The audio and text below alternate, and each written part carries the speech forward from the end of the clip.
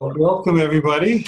I go by the name of Alan Cohen, and today I'm connecting with a beautiful spirit that goes by the name of David Hoffmeister. It is my custom to start interviews and programs with a short prayer. So, David, would it be okay if we pray in for a moment? Beautiful, thank you. So, let's just take a moment to recognize that we've all been guided here for a reason, that Spirit is in charge. There are gifts for everyone here.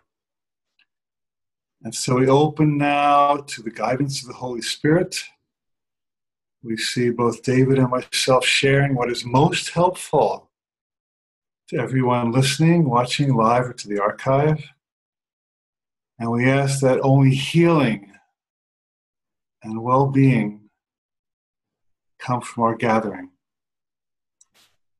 by the grace of God. And so it is.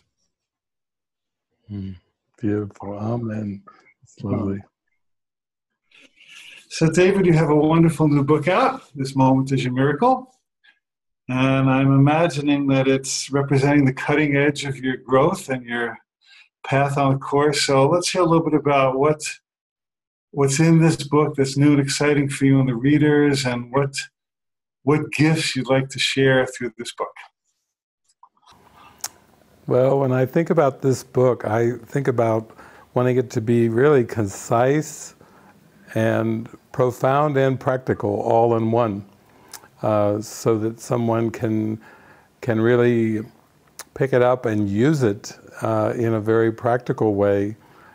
So it's meant to be inspirational, but also to draw people into the practice of practicing the presence and really being in the moment and living in the moment.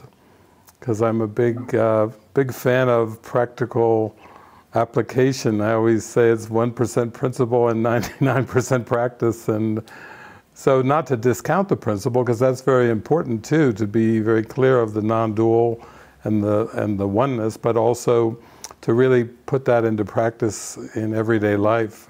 And so that was my desire behind extending this book right now during these times. And I love the title, Maintaining a Spiritual Awareness, even during times when world events are cuckoo. Let's talk a little bit, because we live in pretty crazy times. I mean, even as we're recording this, we're in the midst of the longest government shutdown in the country's history. And there's terrorism and nationalism and prejudice and just crazy, crazy stuff. So what would you say to somebody who says, you know, it's a really nuts world. How can I survive here? And how can I live a conscious life when most of the people around me are going crazy in one form or another? Yeah, I think we have to reframe it, and we have to put it in some kind of context, because without a context, it seems like madness, absolutely madness. Every day you wake up and it's like, what now? what can possibly be going on next? But once we bring it back to this thing that really all we're doing is allowing the unconscious, the darkness, to arise in awareness, then that's really the context we want to have and keep it in, because it's like when we're watching our own emotions and we're watching our own reactions, then it's comforting to know that those reactions are always coming from interpretations, and that we do have that power of interpretation, and no one can take that away from us. We can interpret as we choose. And ultimately, I think that's very empowering. That's why we need this context, because without this context, it can seem like a very depressing, disempowering experience on planet Earth at this time.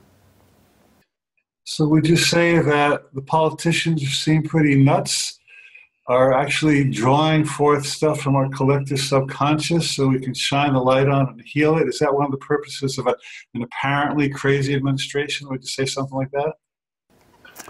Yeah, I would say that there's underlying everything, there's an agreement in the sense that it's like a prearranged plan, a prearranged script, that things are brought up at certain times, and it's really not at random.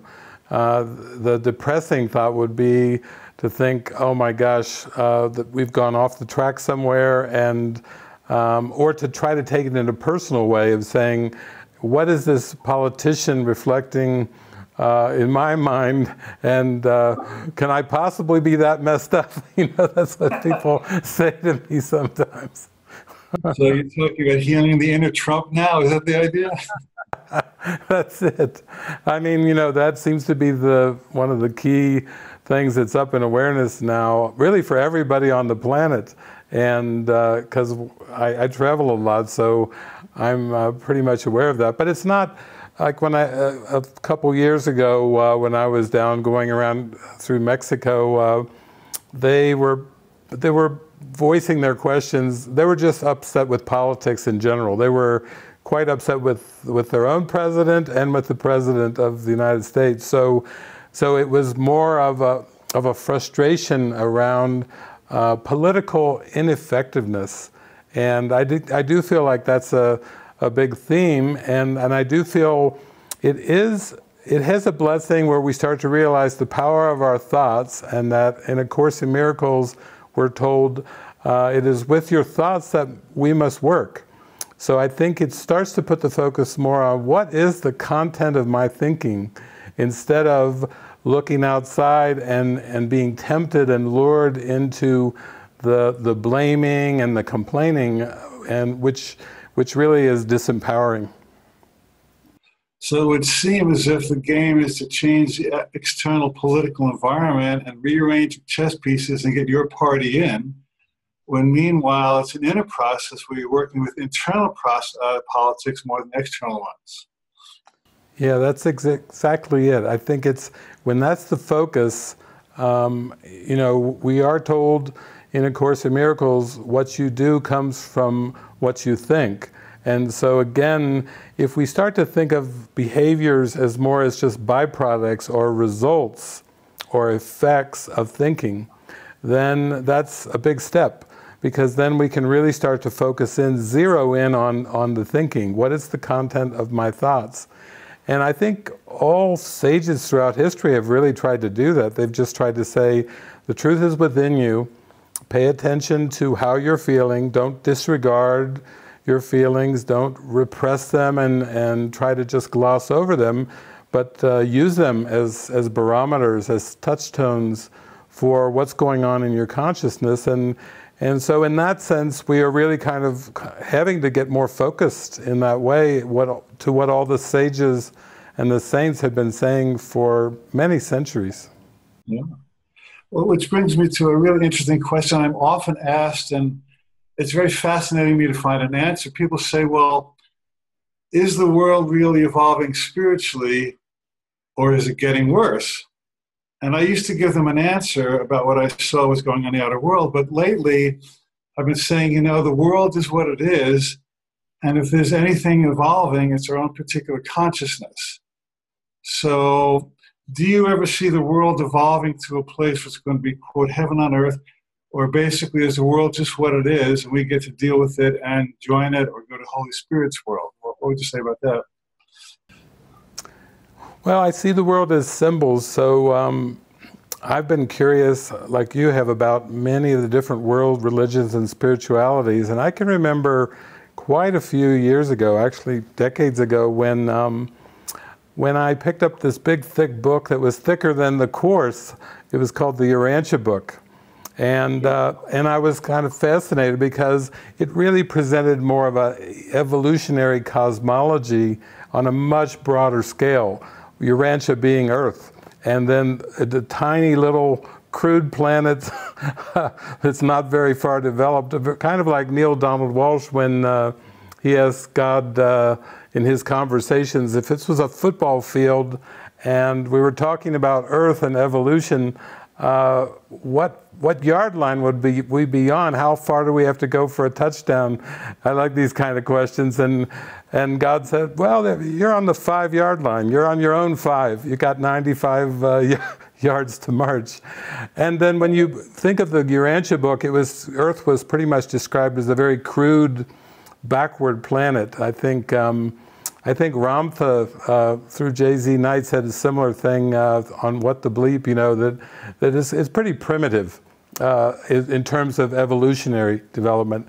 So I think that if you take it from that concept of looking at it in terms of symbols, it is possible that there will be symbols that will get brighter and brighter and brighter and seem more evolved, although we also have to keep in the back of our mind that there's no order of difficulty in miracles and that there's really no hierarchy in illusions. That's what the blessing of the Course is. It really just hammers that home, no hierarchy of illusions.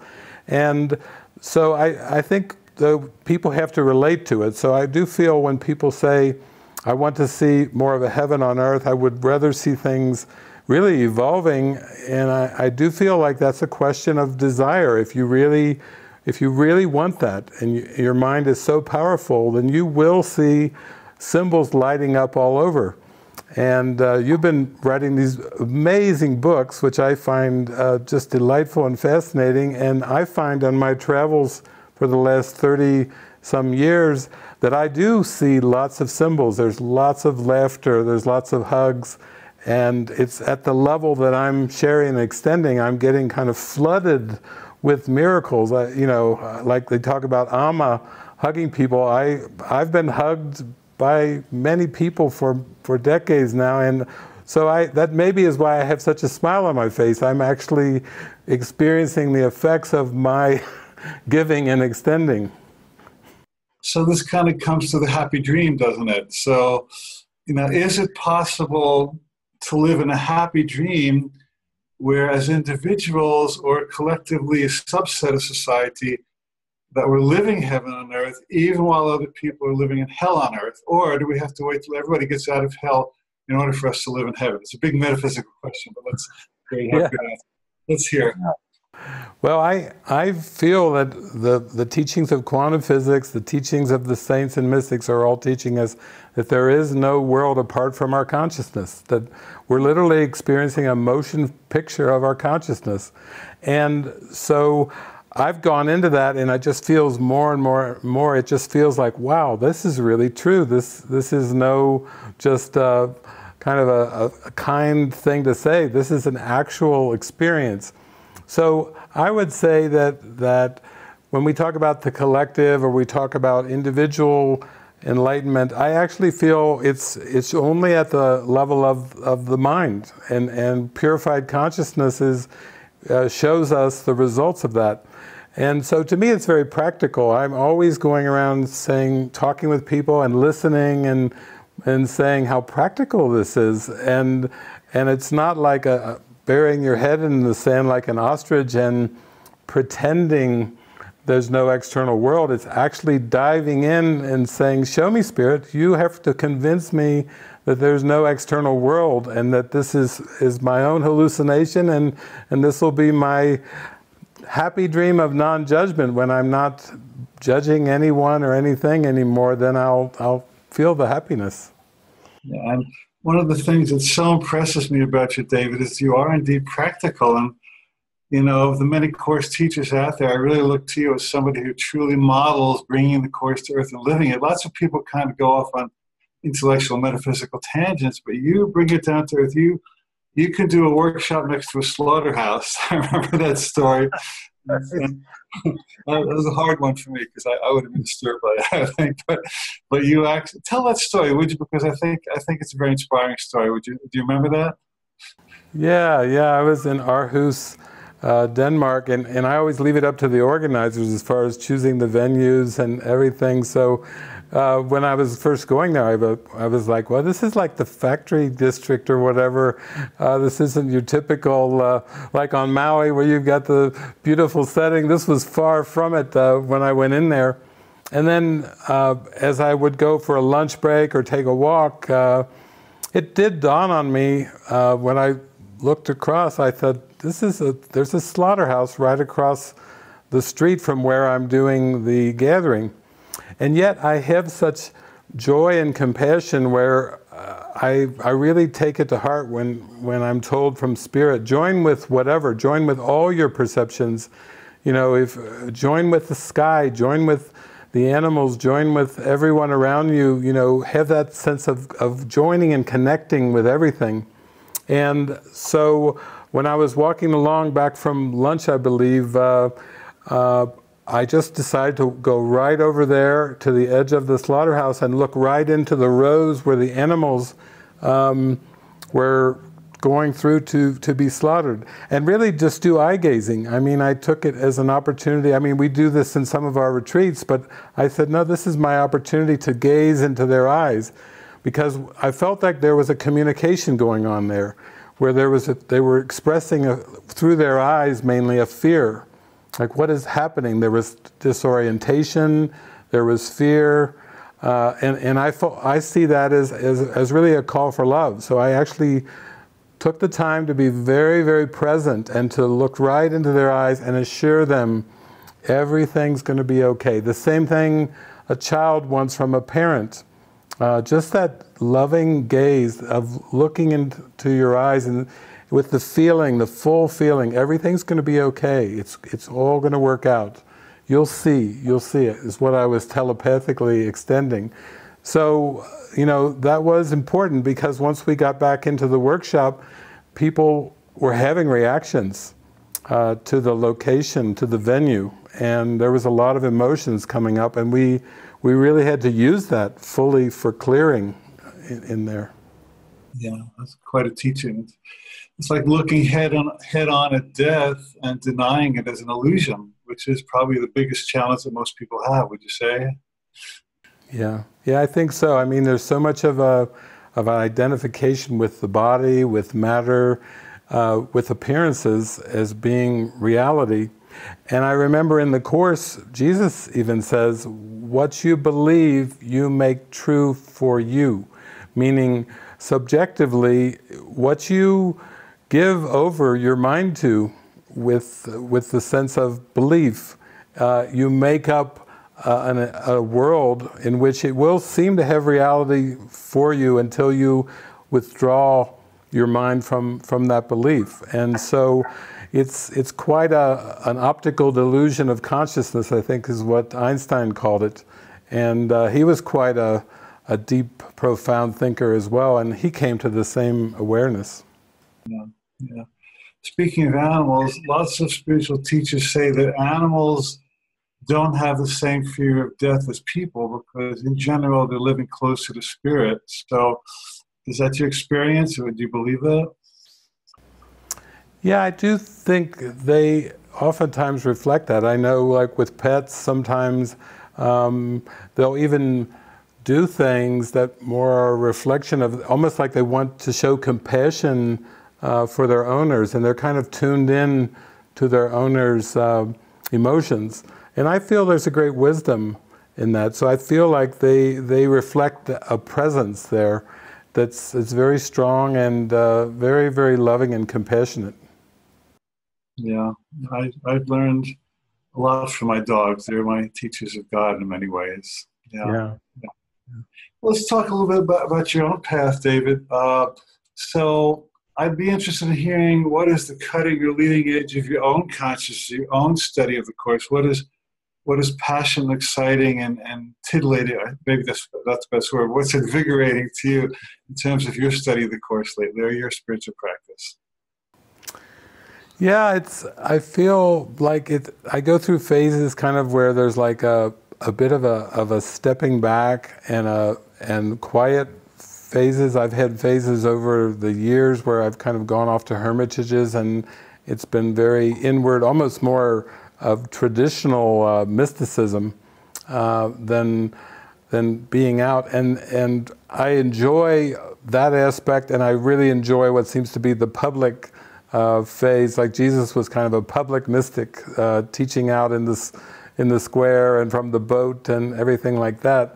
So for me, I think it is kind of, I feel like I'm coming more inward to one of those inward phases where I don't speak as much. I haven't been doing as many public gatherings and travels.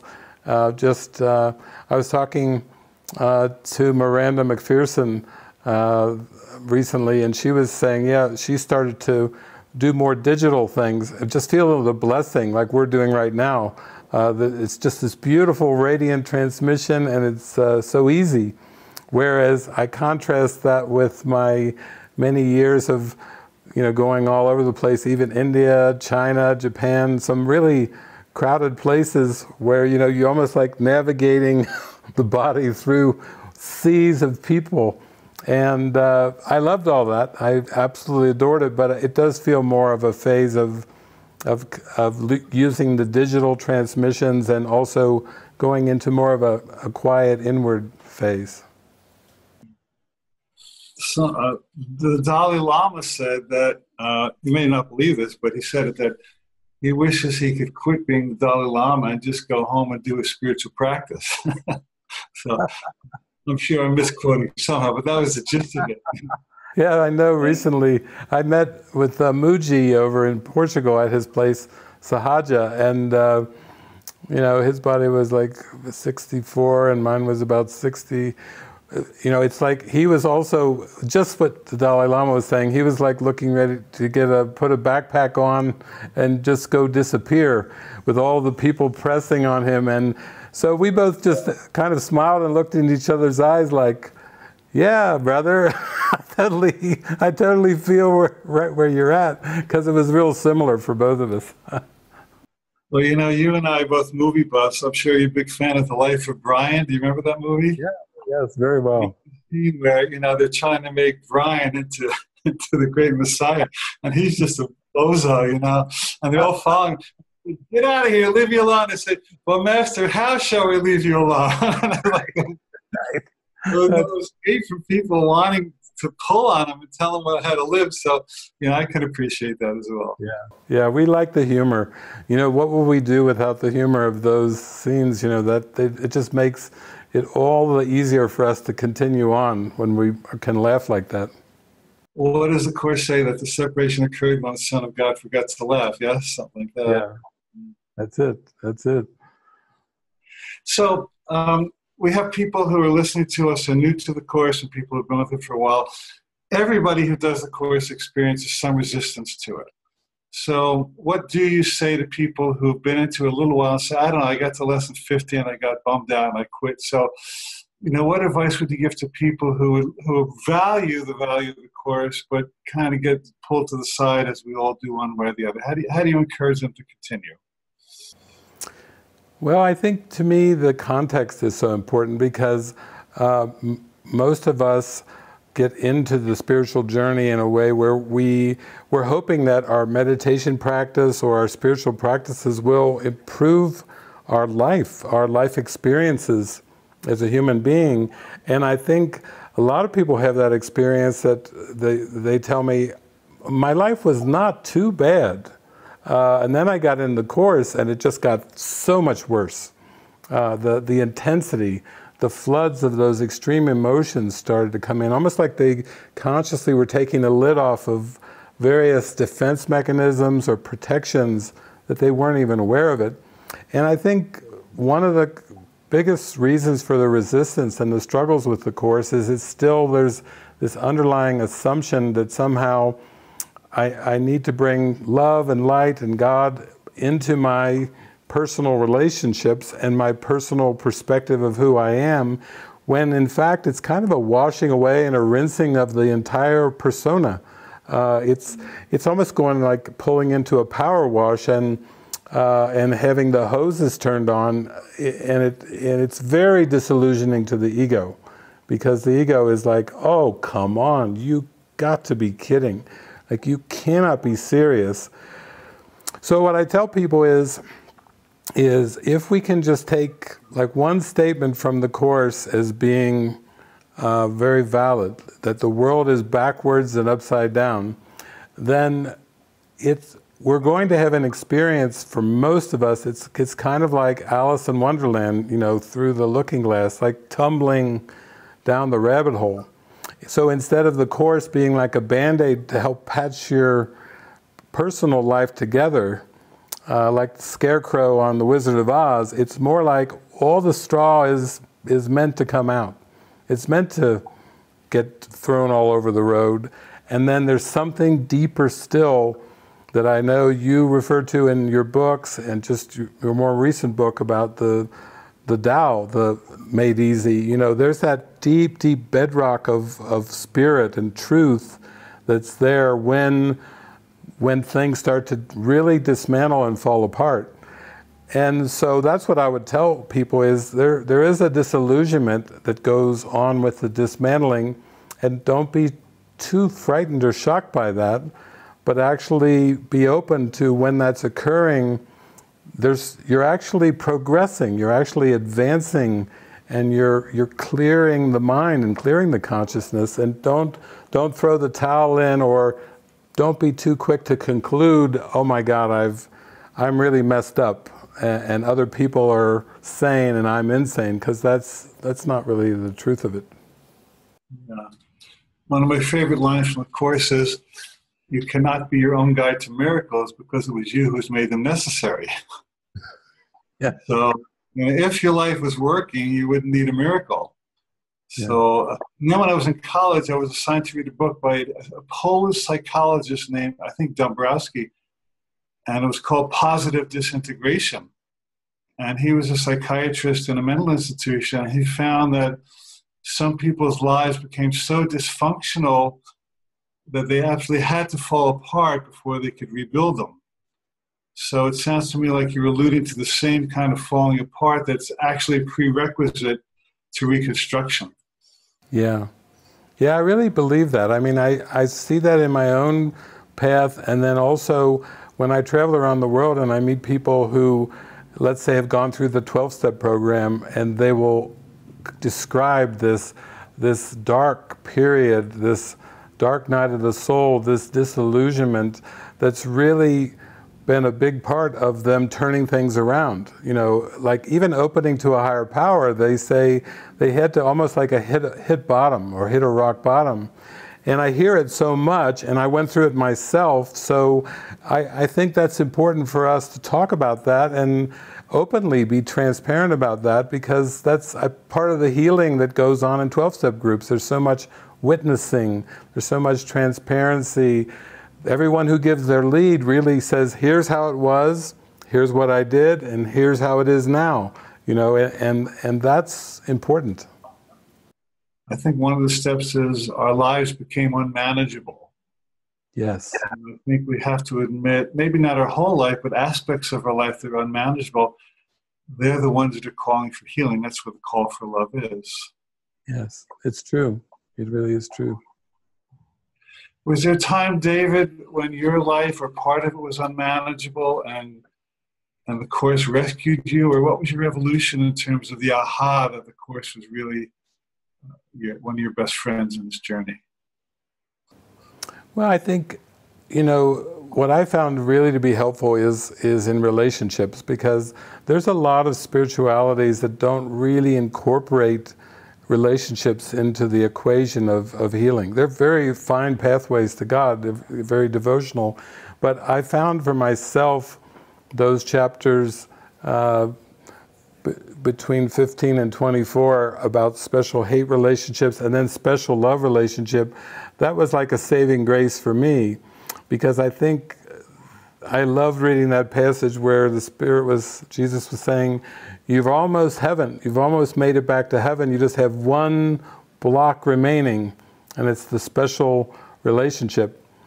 Because I think, you know, there could be a disillusionment and a dismantling around sickness and health issues, around financial issues, around concerns around politics and everything, but the ones that kind of really seem to rip our heart open are the relationships.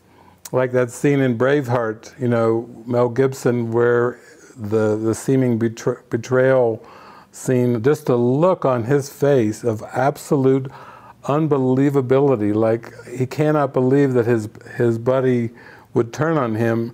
And to me, I think that's some of the most extreme pain that we face. So I think the Course, if I had to pick one thing, I would say that was the saving grace of lift me up into serve a purpose for the whole, instead of trying to focus in on one person or looking for salvation somehow in a person. Well, I've been there too. I think we shared that same path. Mine was a little longer than 15 to 24. It was more like 15 to 50, but It can, it's little thing. Somewhat, yeah, I guess you get it when you get it.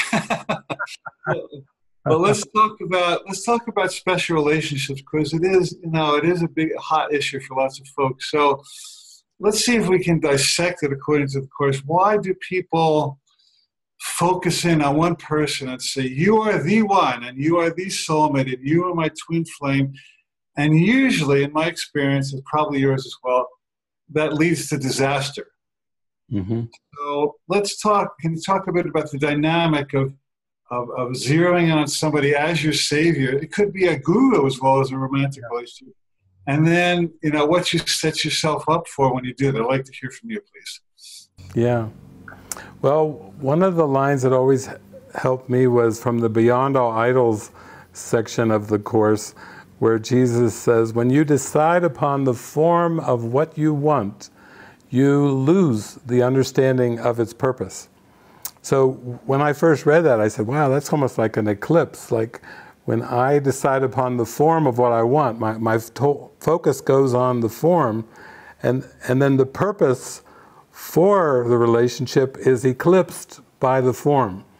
He says your will is universal and cannot be content with any form of any kind. So he's saying we are entitled to vastness. We will only know happiness in vastness. We can't shrink down our vastness. God's will can't be shrunk down into an idol. And so that gave me a broader appreciation of idols, because he starts off in there in that section, what is an idol? Do you think you know? When Jesus puts do you think you know in there after his statement, it's almost like he's saying, do you really think you know? Are you following me? So I have really gone into that, and I've started to realize that if forgiveness is just seeing the false as false, forgiveness is not buying the trick of form, thinking that God's will can be shrunk down to a specific form, then it makes perfect sense that when I am riveted on an outcome, on a particular person, place, thing, whenever I try to make anything sacred, even in this world, sacred, the holy water, or the holy vortex, or the holy ashram, or whatever, it's always a version of me saying no to forgiveness. Let me just have my special little thing here, my little amulet, or whatever it is, my little altar, and give it to me. Can you just let me have a little happiness with this little thing? And the Spirit's like, you'll never be happy with that little thing. You'll only be happy with vastness. And I think all of us know somewhere inside that that's true, that we will only be content with vastness. I studied with a mystic teacher named Hilda Charlton in New York, and she was in India for many years. She told the story that once she climbed to the top of the Himalayas to this very remote ashram, and as she was nearing the ashram, she heard a voice say, "That's my pillow." And another voice said, "No, it's my pillow. No, it's my pillow." And these two yogis were arguing over whose meditation pillow it was. And here they had renounced the entire world at the top of the Himalayas, and they were fighting over this little pillow. You basically, you take your neurosis with you wherever you go. You can't escape it by going to a mountaintop.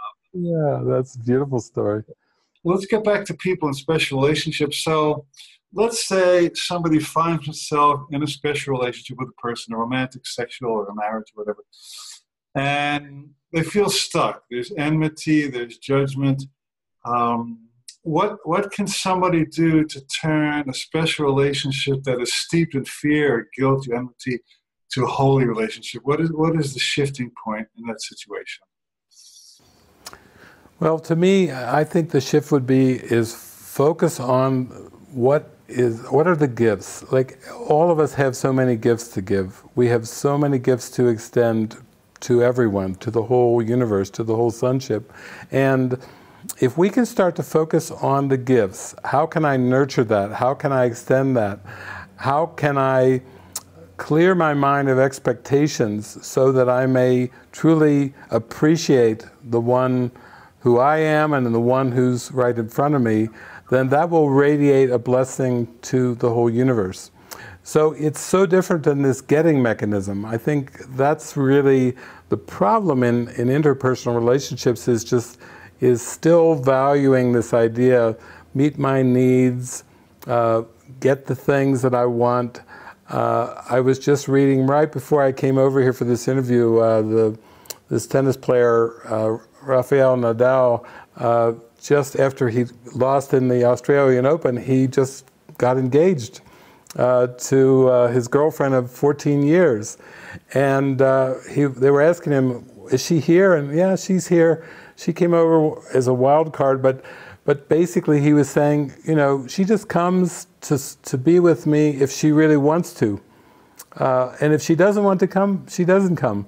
That's beautiful. That's a beautiful way to go into an engagement, is having that allowance, like really be intuitive and just offer what you want to offer, but there's not this expectation that I'm playing in a tennis tournament and you better be there, or you better meet my needs because I'm concentrating on my opponent or whatever. You know, there's so much meeting needs in relationships that it's really based on this sense of lack and getting.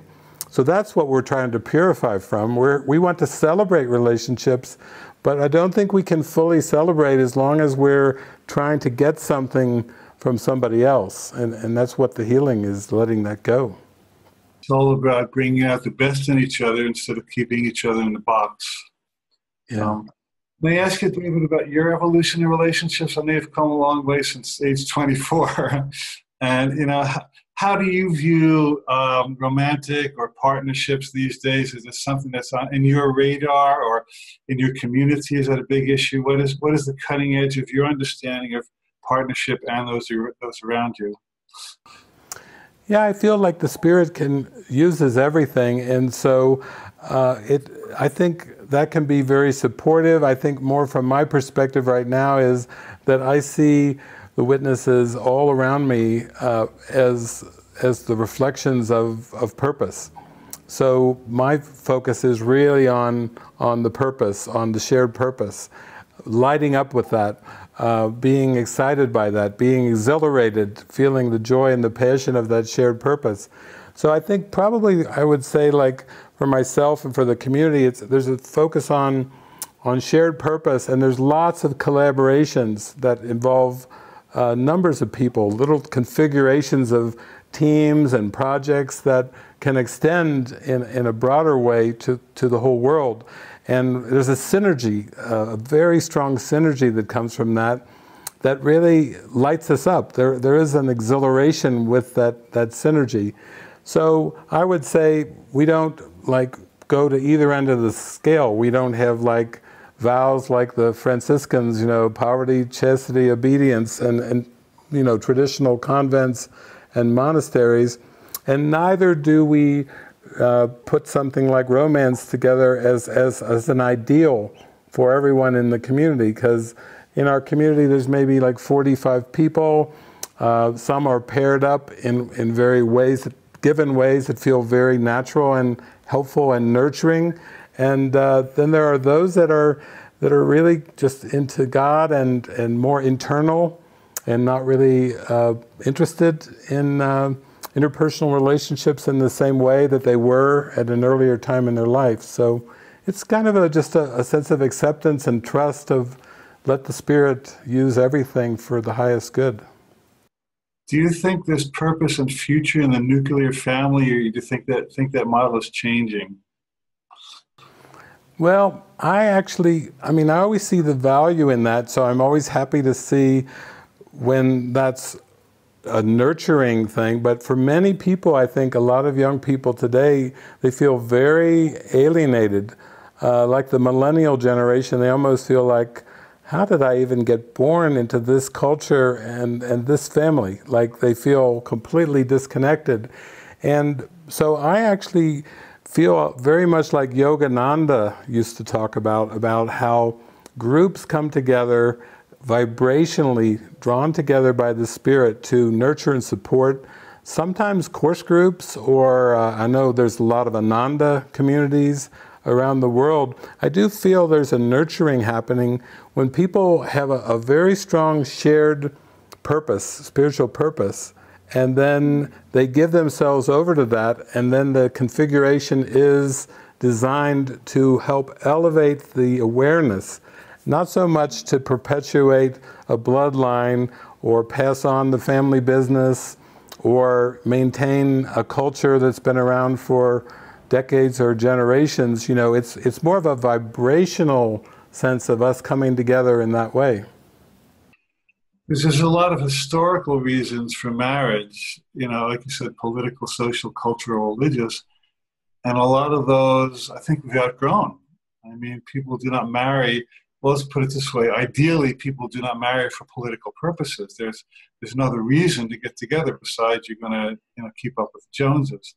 Dee and I saw a very interesting movie a couple months ago. It was called One Husband, Three Wives. And it was a documentary about a Mormon polygamous community.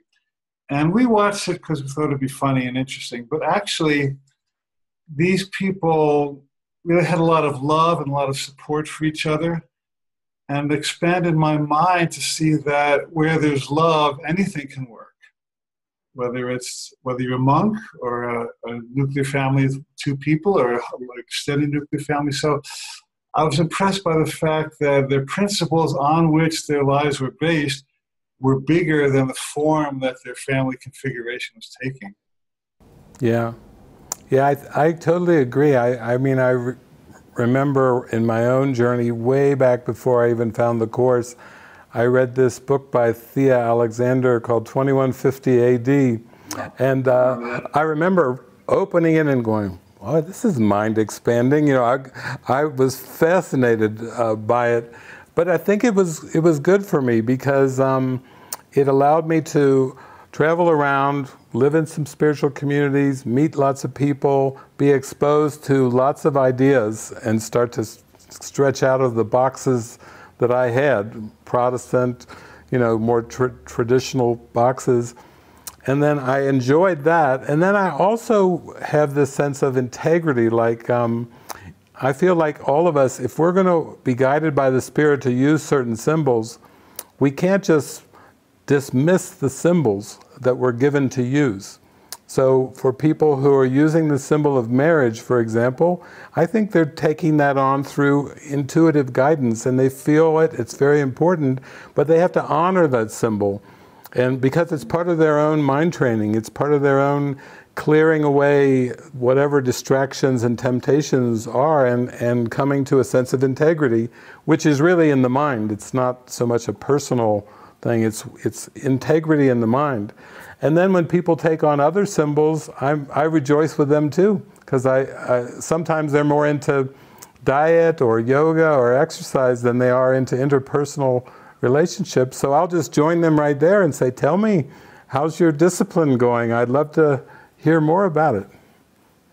So what I hear you saying is that it's more important to be integrity with the choice of symbols than to bicker over whether this symbol is it or not. Is that the idea? Yeah. I feel like there is no universal culture. There are no universal symbols. I mean, you know, there's general agreement, you know, thou shalt not kill, and then you meet pygmies or, you know, people that say, no, we don't agree with that. So there is no universal theology. There is no universal culture. We can't just say these are good symbols and these are bad symbols. It's more the integral use of the symbols and the purpose behind the symbols that I always say is where we have to really come to an allegiance, a loyalty there. Well stated. Thank you. So a while back you mentioned millennials. So let's talk about the evolution of technology and, you know, the world that kids age 10, 20, 30 are growing up in is quite different than the world that you and I grew up in. And so talk a little bit, if you would, about technology. Certainly there's a light side to it, but then there's a dark side to it. So how can we reach people who have a hard time communicating without their thumbs? Yeah, that's interesting. Well, you know, I do like that movie, Her, And I remember there's a scene where all these people are moving up and down these steps, and they all have they're just focused on their little smartphones, and the little thumbs are going. Amazingly, they're not running into each other. They must be somewhat intuitive, but I actually feel like, again, the question is always, what is it for? So just like with anything, if we're not really clear with the purpose out front, then anything can be hijacked by the ego.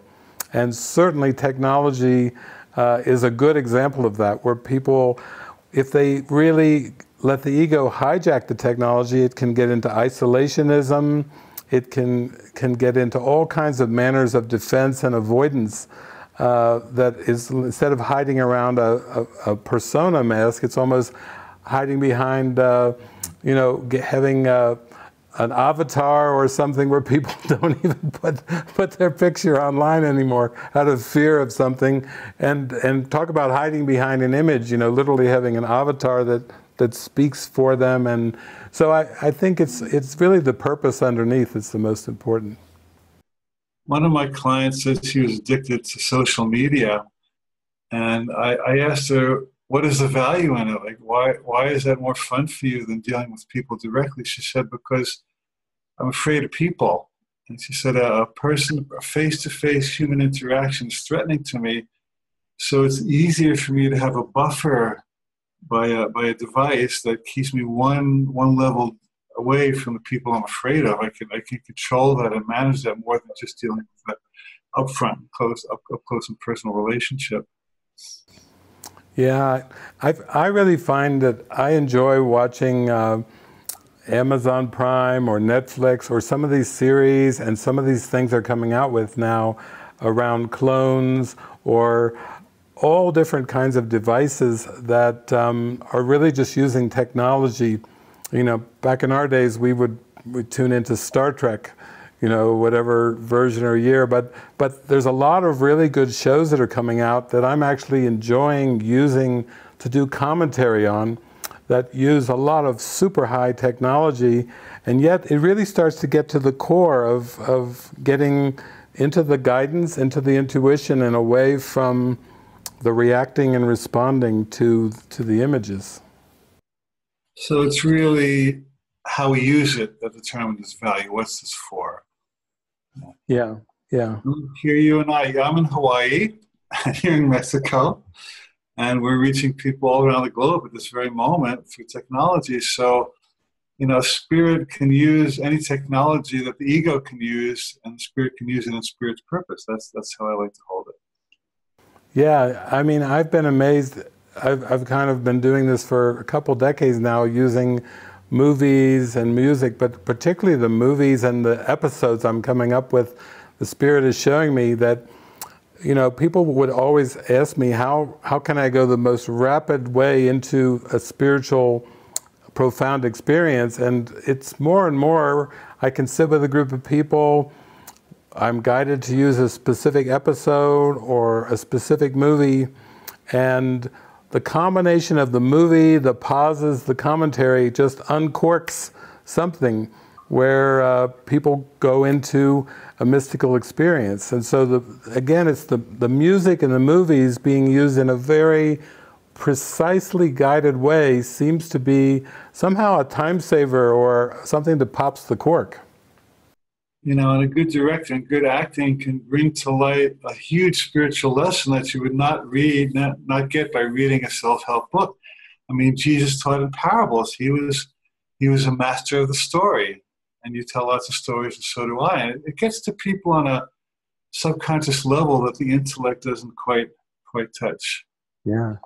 So speaking of Jesus, we both love Jesus. So would you talk about your relationship with Jesus as a teacher, as a mentor, as a guide? How has that evolved, and you know, how does it transcend what you were taught when you grew up? A lot of people still struggle with Jesus and Christianity because they have negative history with it, but of course there's much more to it than that. So let's hear about your relationship with Jesus, if I may. Yeah, it's one of such devotion, respect, and yet there's that sense of equality that's there, that's so pervasive. even this past year, I met somebody who had been raised Mormon, and they spent a little bit of time with me, and they just were like shaking their head. They said, "I've never met anybody that loved Jesus like you love Jesus, or talks about Jesus the way you talk about Jesus in such natural terms, like he's right there with you all the time."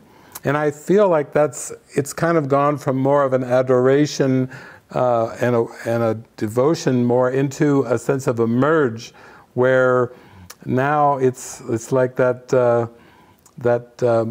Paul McCartney and Wings song, "Don't ever ask me why I never say goodbye to my love, it's understood." What to me is understood is the presence is so here and now, so in the moment, that when I want people to, if they read this book, This Moment Is Your Miracle, I want them to go into an experience of the moment. Oh, I got to go higher with it. Well, it has to be an experience where they're just so like, oh my gosh, like a discovery of that presence. And then I did another book a while back, Quantum Forgiveness, Physics, Meet Jesus. People love that title, Physics, Meet Jesus. And again, you can kind of see that face on there, very softly. So it's pretty much for me, it's been like a merge, I have to say, where at the beginning I was raised Christian, and so when I was into the course at the beginning, I had the same experience a lot of people do, which there's a little bit of embarrassment or something in there with talking about Jesus, or even being concerned, how will this be received? And now it just feels like it's been such a merge that the Spirit just speaks through me in any context or any situation where there's love there. And I don't get to choose the words, even the word Jesus. There's sometimes a smile or a hug or a pat on the back is the most that can be extended. And I just love that. He is my Sadguru as well, and I think of all the great spiritual teachers, my relationship with him has been the most empowering. He's real to me. And, it's not the religious Jesus or the historical Jesus. To me, it's the personal Jesus. It's the one who told Helen Schuckman that he would help her buy a winter coat if she needed it. Do you remember that story? Yeah, well, I forgot. Let's talk about how Jesus or higher power is willing to actually touch us in the midst of our material life. Sometimes we think we go into spirituality, we have to be a monk, and we know it's food and clothing and money. But do you think that God, higher power, Holy Spirit is willing to really reach into the nitty-gritty of our physical life and help us with things that we're worried and afraid about that are quite material? Is that your experience or otherwise? Yeah, I find that the Spirit is very practical, and part of that practicality is the Spirit reaches us in great detail and with great specificity. And even in the workbook, the Course, Jesus says, you believe in specifics, so it is specifics that we will work with. He comes right out. I find a lot of spiritualities, all is God, all is one, all is love, and so forth. If we're going to really have an experience in a full way, we have to realize that there has to be an unwinding that occurs, and that unwinding involves specifics. That's why I've always loved guidance. And for me, even when I would read a teacher say, well, you won't actually hear guidance in this lifetime, I would just be like, what? Because to me, it was so practical. I mean, I couldn't even imagine unwinding the ego in a rapid way without guidance. And what I mean by guidance, I mean very specific guidance. Call so-and-so, go here, go there. I feel like, to me, that was the greatest experience. After I really made contact, I was not only willing to listen to that instruction, that commentary, but also follow it. Really, I saw the benefit of really following it. The ego at the beginning would object and say, are you crazy? Why would you ever do that? Or, you know, it was always trying to counter the guidance, but I quickly learned to really follow that guidance, and that it was for my own good. Can you think of any examples of where you've been guided very specifically in a surprising way, where something turned out really cool that you never would have known if it had been specific guidance? Anything in recent memory? Well, it's just, there's been so many parts of my life, but I was just talking to a group recently, even before I had the course, I was guided to step out of graduate school. And I was in this real elite program with full scholarship, and there was only 8 of us picked out of many hundreds. And that was a good example for me of, I just tried to fight it. I tried to resist it. This can't be right. But actually I see now in retrospect that I had a whole journey of extending and sharing that I wouldn't have been able to dive into and really be of full use if I had just hung on to that graduate program in school psychology and psychometrics and WAIS and intelligence tests, and it was way too tiny for me, but at the time it seemed like that was my whole life, my whole world. So that's an example that's kind of an extreme example. Did the guidance come and say, just leave that world? Was there another world that it was introducing you to by contrast? Well, at that point, it was guiding me out of one very kind of pressured elite graduate program into another one that was called Educational Foundations, that was very eclectic and very open. And I find that's how practical the spirit is. It's not always like giant steps of leave graduate school, but it actually guided me to my next step. And then the course came when I was in this Ed Foundations program. I was expanding my mind, and then Jesus said, "Okay, here, I've got a book for you now." And I was like, whoa! So it went beyond much faster. Who gave you the course? How did you get turned on to the course? Well, I was at a humanistic psychology conference out at La Jolla, California. And Virginia Satir was there, I think, and Francis Vaughn and Roger Walsh, amazing teachers, transpersonal psychologists. And so it was kind of in that, we both love psychology too, and you know, a humanistic psychology. Carl Rogers was there. That was the last conference he spoke at. And to be in the same auditorium with him, and then at the end, people rose. I didn't know that'd be the last time he would speak on planet Earth, but people rose and gave him like a 10-minute standing ovation. And my heart just blew open. I mean, I just had tears pouring down my face, and people were just applauding and cheering and cheering. And you know, when you look at, Carl Rogers even had a young graduate assistant called William Thetford. Some people don't know about. There's all these little connections where Jesus is using all these amazing teachers. And so I had, of course, I gained a huge appreciation for it that way. You know, it's really odd you should mention that, because when I was in graduate school, I was in guidance and counseling, similar to what you were doing. And my first class, the professor walks in, and he puts a cassette player on the table. He says, "Here's my course." And he pressed the button, and it was Sammy Davis Jr. singing, "I Gotta Be Me." And then he held up the book for the course, which was Carl Rogers on encounter groups.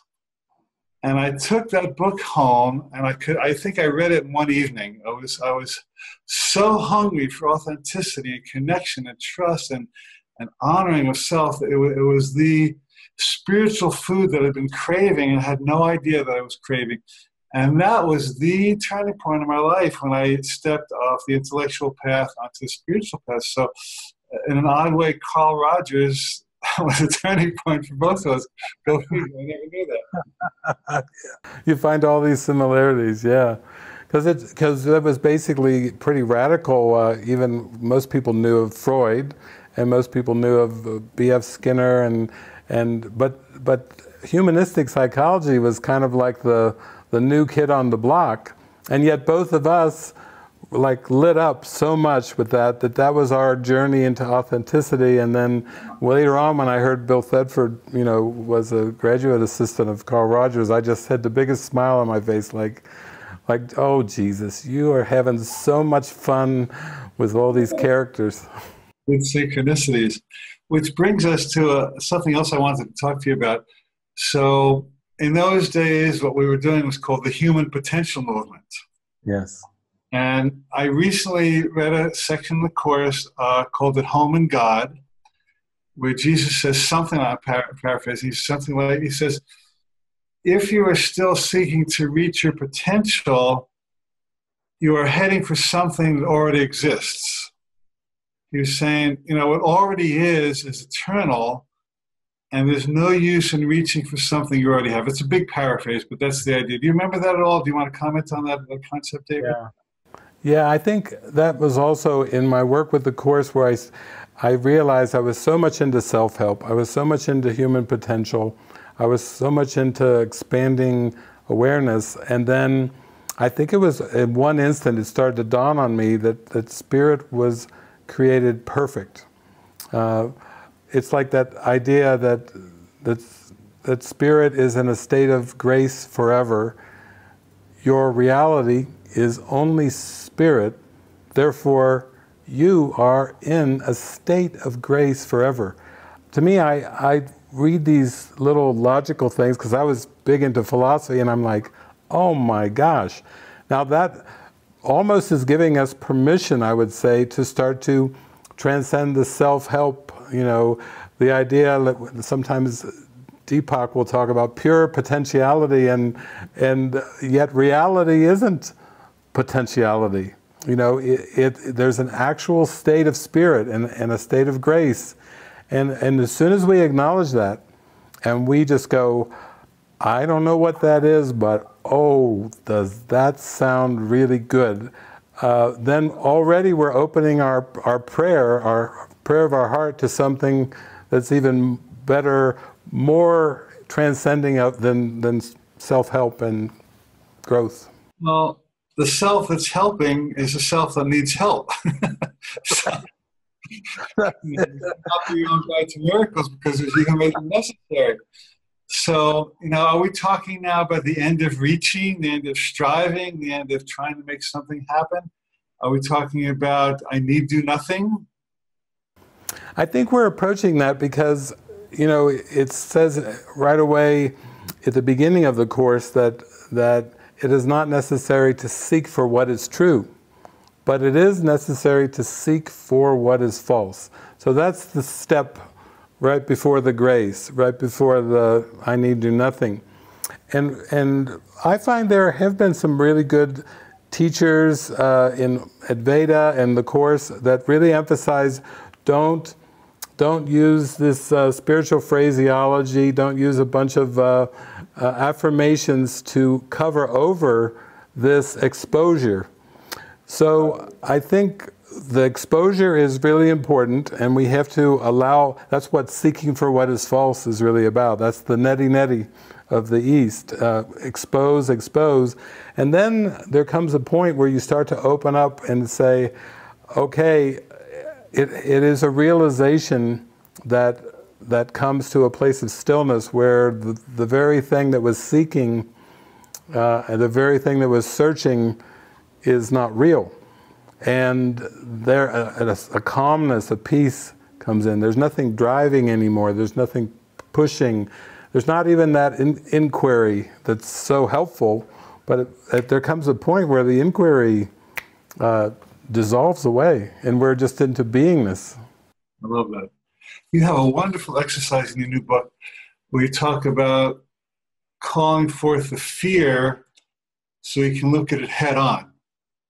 And, you know, we tend to gloss over fear, distract ourselves, but what I hear you saying is that if you really want to heal fear, you have to just let it come up and boldly shine the light on it so you can heal it. So would you share that process? This is one of my favorite parts of your book, so let's hear about it from your own words, please. Well, the fear cannot be pushed out of awareness or denied, because then you can't really go into the healing while that fear is still down there. So I've always really been open to all kinds of exercises. Most of them call experiential exercises, where you're out of the comfort zone, where the fears just start coming up. Sometimes it could be as simple as an eye-gazing exercise. You mentioned your friend that uses social media to not have even those face-to-face encounters, where the fear will start to rise up. And when it's coming up, we don't have to try to fix it or offer advice. That's why in expression sessions we really have those guidelines of no people pleasing, no private thoughts, because we want that emotion to come up. We want there to be a permission for that. We want there to be an openness to that, an acceptance. And so it's encouraged. And I think another reason why people don't do it is because they fear the volatility of that emotion, the intensity of it, and also underneath that, just the rejection. Like, oh, if I let this up, then I'll surely be rejected. So all those factors are around allowing that to come up. And when I went to China, for example, I go to these countries where there's a strong systematic denial and repression mechanism. It's like they just come together with me in that presence of openness and acceptance, and it just comes up like a geyser or a volcano. And they also feel how valuable this is. Like they intuitively know this is going to be really important for me to heal, to let it up. So I did have my last time in China, I ended up doing a dance party, and you should have seen those people dancing. They were all over the place. They were so excited to have that opportunity. Wow. So you're a great healer, man. You're really serving transformation on the planet. I want to remind people that we're celebrating your new book, which is coming out within a few days, called This Moment Is Your Miracle, with a wonderful subtitle, Spiritual Tools to Transcend Fear and Experience the Power of the Present Moment. So, goodness, David, anything else you'd like to share before we close? I need to tell people that, I fell in love with you when I discovered your YouTubes a while back, and I used to, I've been doing the course for many years, and the clarity and simplicity and humility and grace that you exude in your teachings really won me. So I still do sometimes, but for a long time I listened to your YouTubes every night before I went to bed, and I just found them very soothing. It was a lovely way to end the day and kind of go off into a nice space. It was much better than watching a horror movie. Thank you very much. So I really want to honor you for the contribution you've made to me and so many other people. You're just a world-class teacher. So what else? Anything else you want to share before we close? What is Spirit guiding you to tell folks who are listening? Well, I just so much enjoy this encounter with you. I have to say I have enjoyed your books, but meeting you there, I think it was at the conference in San Francisco, was such a delight. I felt such a deep connection. I feel your humor is so healing and so important in a world where often spiritual writings are quite serious. They don't have that light touch with them, and to me that light touch is so important. And I have to say too, for those who are going to look at the book, that Alan wrote the foreword, and I'm just so honored that you would write a foreword for this book, because I feel you are just very highly respected, and I can just feel your heart. That's with watching those YouTubes in our meeting, I could just feel your heart. I could feel that connection, and to me, that's the most important thing, that heart-to-heart connection. The rest is just words, But it's so beautiful to have someone who has such a beautiful heart, and I'm really honored that we share this journey together as brothers opening to this love. Thank you, my brother. I sure love you so deeply. Thank you so much. Is there anything else going on in your service world besides the book that you'd like people to know about, and new programs, or are you kind of laying low? What would you like people to know about? Well, this year is quite an amazing year. We have had a movie, a documentary going in the community that was filmed at one of our month-long mystery schools. And it's called Take Me Home, and it's going to be coming out this year. And that is amazing because it doesn't so much focus on the verbiage of the teachings, but it through, just like a well-crafted movie that you can feel with the scenery, with the images, it takes you right in, and you cry and your heart opens. So I'm excited about that. That Take Me Home. My friend Francis Zhu has directed that, and we've had a lot of the community involved in that. This book, This Moment Is Your Miracle, we not only it's coming out on February 2nd here very quickly, but we're going to be sharing about it.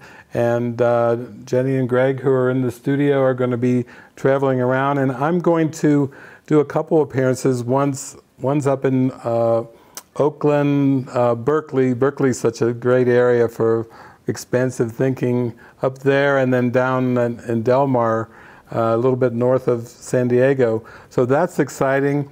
And then also, we have a new center this year opening up on the island of Mallorca in the Mediterranean.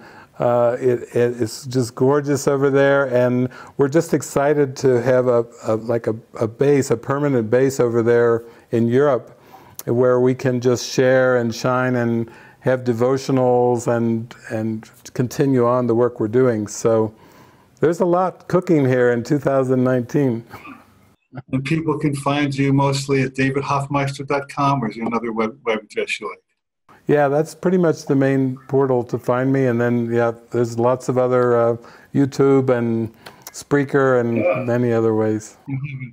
Phenomenal YouTube subscriptions, like 230,000. I was so impressed. It's like people find you and love you and keep watching you, turn their friends onto you. Hallelujah. Yeah. Well, they're having the same experience where I did 2 or 3 years ago, I did a retreat at our monastery, Living Miracles Monastery.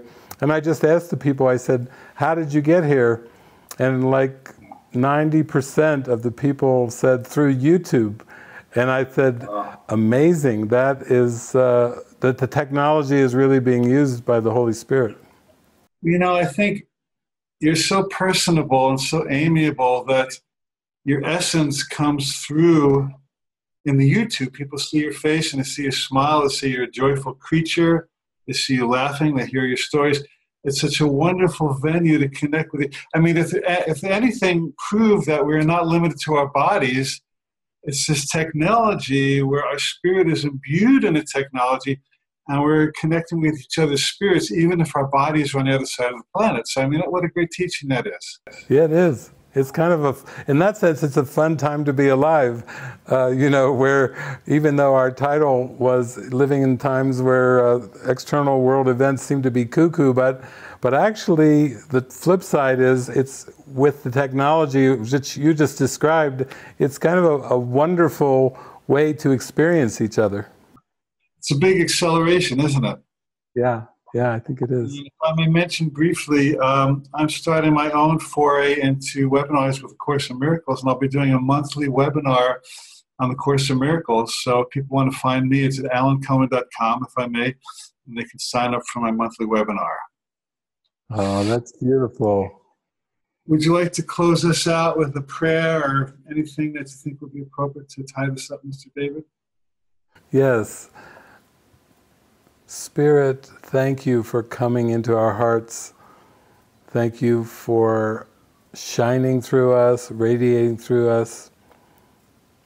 May we always remember our need for you, beloved Spirit, because for us to let go of our attachments and our worries and concerns, we need to follow you, and we are here for you. We say yes when you call to us. Amen.